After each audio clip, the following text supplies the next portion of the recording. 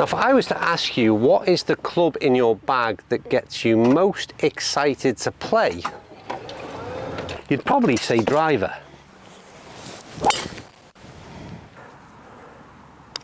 And if I was to ask you what is your least exciting club in the bag to use, then the likelihood is you might just say putter.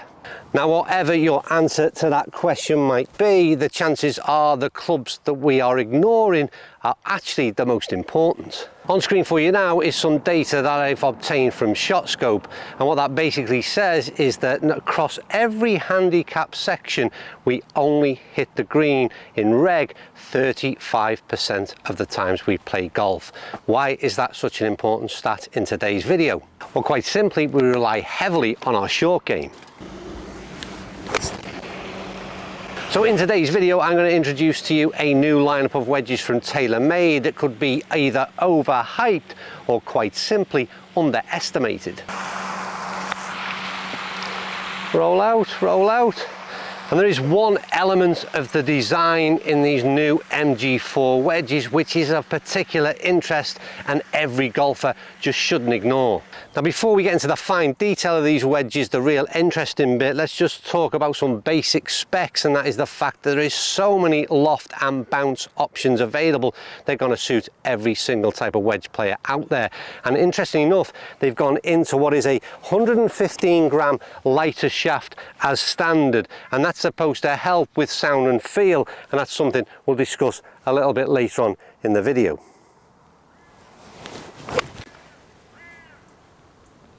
So let's start rating these things based on, first of all, looks, and they've changed, I think, considerably. We've got that black finish and we've got the chrome finish, but I think it's the chrome model that particularly interests me because it's become much more streamlined with P790s and P770s. So it's very stripped back, minimal markings, looks superb at address, but from a shelf appeal perspective and the fact they streamline into those P790s and P770s, then TaylorMade have definitely got a win and a tick in the box in that looks department.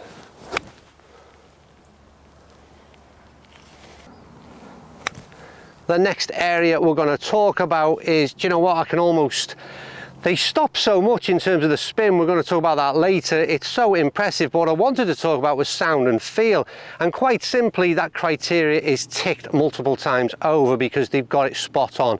Sound and feel is superb, no more need to be said. Now let's get onto the main story about these wedges, and we'll also tie it in with on-course performance. I've hit a number of shots here this morning at Carden Park from a number of different distances. Fairly moist conditions early on in the morning, there's plenty of dew on the ground. That's an important factor in what I'm going to talk about next, and that is the main piece of technology that's been added to these wedges in terms of MG4 is laser etching into that club face. So in between each of the main grooves you'll see some other markings. They're very visible and maybe more noticeable when you run your hand across the front of the wedge itself. It almost feels like sandpaper, and it's a real noticeable effort they've made there in terms of a change in technology. What it's designed to do is effectively move moisture, water between the sort of contact area and the ball, which effectively is giving you greater consistency in terms of spin and in terms of control. Now, out here this morning, like I said, it is there's a lot of dew on the ground. You can see from my club face, we're cutting up a lot of grass and a lot of moisture is being caught between ball and club face, but we're still retaining a huge amount of control and a surprising amount of control. So whilst I can't back up anything that TaylorMade might say in terms of what their technology is supposed to do, in terms of scientifically, what I can tell you is from out here on the golf course, they've performed incredibly well. The spin, so much so that it's something I'd have to get used to in terms of there's an extra bit of control I'm not used to experiencing. So I'm used to seeing a little bit of release and rollout from that 52 in particular that I played earlier on, and it's just grabbing surprisingly so. So huge effort in terms of performance, massive tick in the box in terms of what I've seen out here on the golf course. All I can say is well done TaylorMade MG4 wedges. Go, go.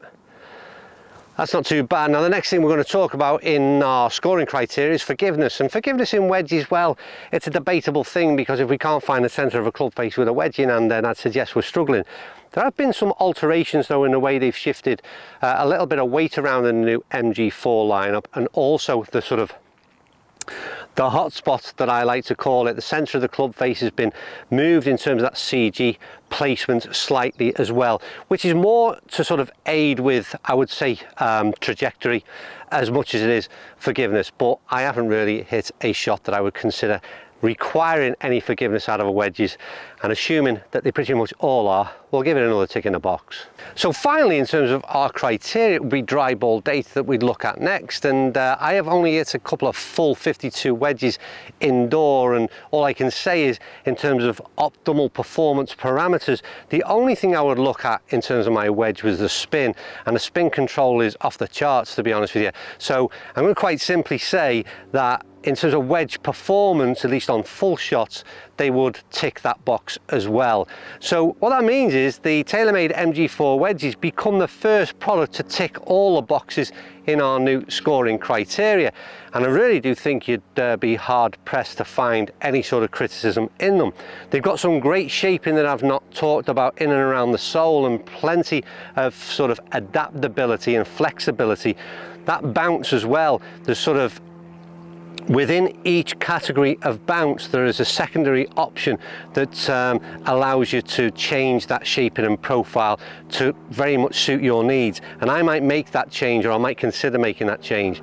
But from every lie, from every shot, they've just performed really, really well, and top that off with the look, sound and feel, then what is there not to like?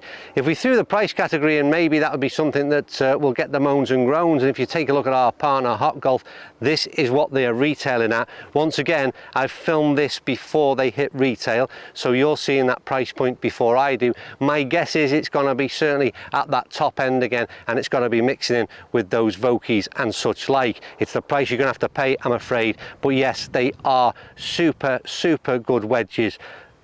I'm really impressed, and that groove, laser etched grooved face, is probably a key change within these MG4 wedges that you really need to try for yourself, just to see how much it impacts in terms of that control out here on the fairways. Right, that's me done. As ever, thanks for watching. Let me know your feedback. Are these on the agenda? What are your thoughts on the TaylorMade MG4 wedges? And I'll see you all soon.